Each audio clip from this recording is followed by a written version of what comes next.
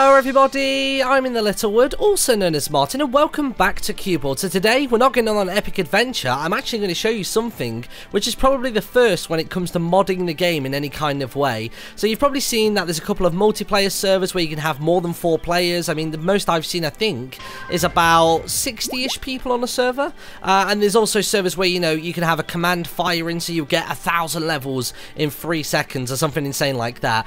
But today I actually want to show you something that actually regards anything and everything that you see, attack, collect, break, anything like that. Whether it's a tree, whether it's yourself, whether it's a monster, whether it's, you know, water, whether it's plants, absolutely anything inside of this game can actually be altered, and it's really, really cool. It's actually opened up the first creative doorway that we have for Cubeboard, which is really, really exciting. So first thing I want to show you actually, so there's been a lot of stuff that has been discovered via this method of actually editing things, which are either unadded to the game yet, unconfirmed, or they actually were worked on in the past and then scrapped and they'll never see the light of day. And one of them is an airship, and the airship is incredibly cool. I've actually bound it to my glider, so what I'm going to do is I'm just going to jump up onto this cliff up here. I'm going to jump off it, and then I'm going to show you the airship, and it's not been added into the game yet. I don't think there's been any confirmation or any kind of rejection yet as to whether this is going to be in the game or not. It could be used for fast travel maybe, or maybe just as an upgrade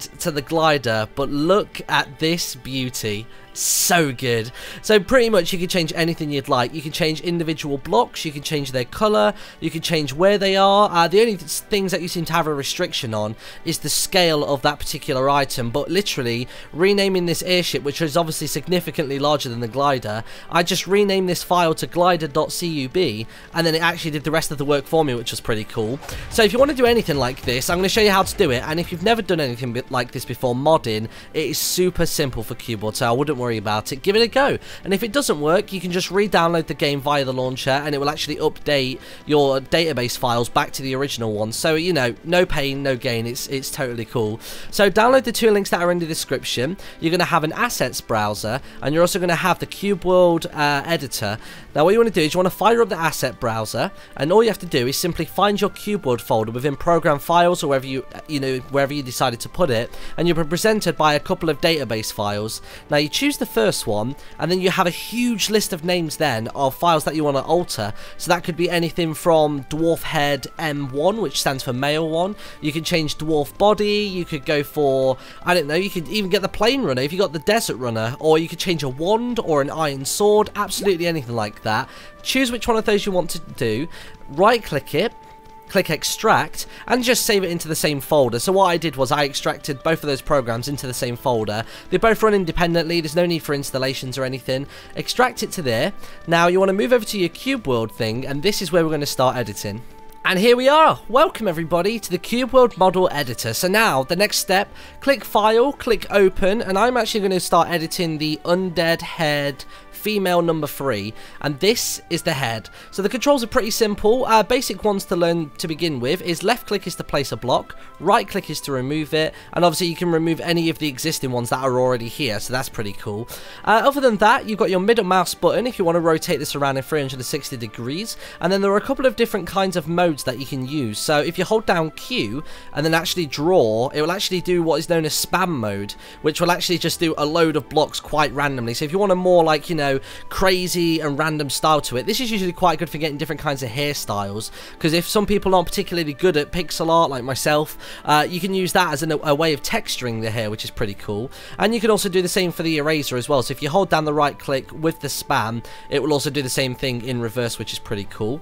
Other than that, you've got the different kinds of paint brushes, which is just essentially just changing the color. So you can either add in the hue, saturation and luminosity, or you can do the classic RGB to do the red, green and blue, and you can essentially then decide to draw onto the canvas. Now you'll notice that I have got the undead head here, and I actually have quite a lot of room to work with, so you'll find that with some of them, more so like things like torsos and swords and stuff like that, they'll actually be limited to the amount of voxels that they can have in the area. So sometimes they'll be 4 deep and 20 high, something like that, which is pretty cool. Another cool thing to mention is if you want to actually do a color selection, you can hold down the C button, and if I click on the green block and then click here, I will get the exact same color colours, and obviously to remove them, right click again. And that is pretty much all there is to it. There's not really much in the way of tutorials that I can do for this, other than then showing you how to implement them into the game. So if I was to take this undead female head, I think it's number 3, if I just edit it so we can see the edit that's been made, I will go for this. I'll just do a little square on its forehead. I think that would be the best thing for me to do. Now all we have to do is go to File and Save As. Probably best if you save it as the same name. If you're wanting to replace the undead head 3 for females, then call it the name of the file that you initially extracted. So really, most of the times you'll just overwrite the file that you already had. Now, all we got to do is reload Keyboard Asset Browser, click on Edit, click on Insert, and then you actually just find the name of the file, double click it, and that's it. It's inserted into the database. Initially, I thought maybe you had to select it on the list and then choose Edit and Insert to overwrite it, but I found that if you just do it anyway, as long as you've got data 1 selected as your database, and obviously not data 2, 3, or 4, which actually contain different things, like, you know, all the different pixel art that actually happens when you're fighting, so all of the particle effects, you know, they're all in separate things. But that is all you have to do. Now, let's go back to Cube World. And here we are back in Cube World. Welcome back, everybody. I hope your thing was good. Let's find out if it actually works. Now, it's best, obviously, initially, to do something like a skin or a head, or even just a basic sword, so like an iron sword, a normal one. So if I go into Start Game, I'm going to create a character, and I'm just going to show you some of the weird stuff that I've been doing. So first off, we probably want to check out the undead that we were working on earlier on. Now, this is something that I should explain. This looks so disproportionate, it's unreal. Essentially, what I did was, I started off with my Minecraft skin in the exact same dimensions and the exact same pixel amounts, and then I found that it was a bit too small, so I added a neck and then I textured the hair. This was kind of like my tester, essentially, and you can see as well, just out the back, it's sort of hidden by the weapon, but if I change his class, you might be able to see it a bit better. But yeah, you can see how I've actually got the headband coming off as well, and it all sort of hangs in space. So that was like my initial testing one. Now, I did actually do another one for my In the Littlewood character, where I actually edited the entire of the character, which is pretty cool. Other than the feet, I can't seem to work out which CUB file is for the feet, but I wanted to have my sandals. So again, the weird head, and I've also got, have you noticed, it's a sapling shirt on. I've got my blue trousers on as well, which are slightly sagging down to the side. The shirt's sort of overhanging. And then I did a better head, which was this one. So I took the sort of default one, I think this was number 5 actually, dwarf head number 5, and I did a load of hair on him. I kept the ears the same, the nose and the mouth are pretty much the same, and I just overlaid the hair, the headband, and also the metallic piece of my headband as well. And I think it turned out quite well actually. I was pretty chuffed with it. Obviously things like all the other classes minus the dwarf have much larger torsos, so you've got a lot more area to work with if you want to, but it's all down to preference. So yes, that's pretty cool. Now if I go to our undead, change that to a female, so we've got these ones here. If I just go for a hairstyle that won't cover up our face, and I go across the face number 3, and there it is. We've got our cool little voxels on there. Now, something to mention is I'm pretty sure that this is only client side, so you'll be able to see this, but not everybody else will be able to, unless you actually trade CUB files and stuff like that. If you're doing like a Let's Play maybe, and you want everyone to look a specific way, then that is how you would do that. I actually edited the haircut as well, haircut number 1. I actually removed all of the pixels, so that there would actually be no beard overlapping on the face. And actually mentioning that, I should show you how hairstyles work when you're editing them with the Cube World editor. So let's do that. And for the final time, welcome back to the Cube World model editor. So really quickly, I'm going to run you through this. Each hairstyle is actually developed based on one singular head. So obviously the head styles change and the face styles change, but as a default, all of them are generally the same size. So here, I'm going to run through some of the colours. The red is essentially the skin colour of your character. The blue part is the iris, so obviously the coloured part of the eye. And the green part is actually the white part of your eye. Now the reason that isn't white is because the hair basically works on a scale from white to black.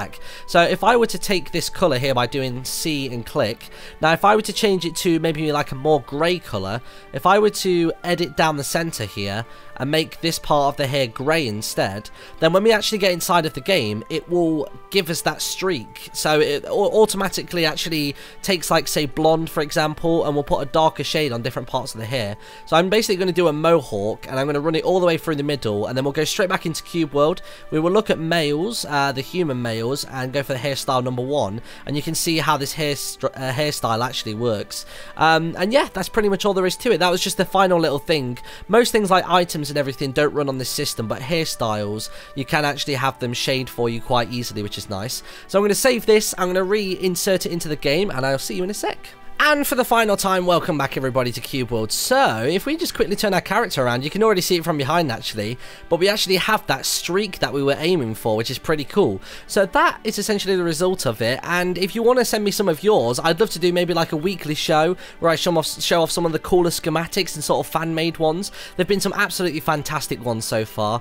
People that are fans of Jak and Daxter, Ratchet and Clank. I've seen people editing like the giant fishes in the ocean biomes actually into Magikarp. And I think I might actually have a little side project to try and do the Pokemon, so I might do a little competition and get you featured in a future episode if I do any more on these. If you've got any more questions, be sure to leave them in the comment section below. I'll answer as many as possible, and obviously I can scan through some FAQs and post them on my subreddit as well, and I will see you all in a little bit.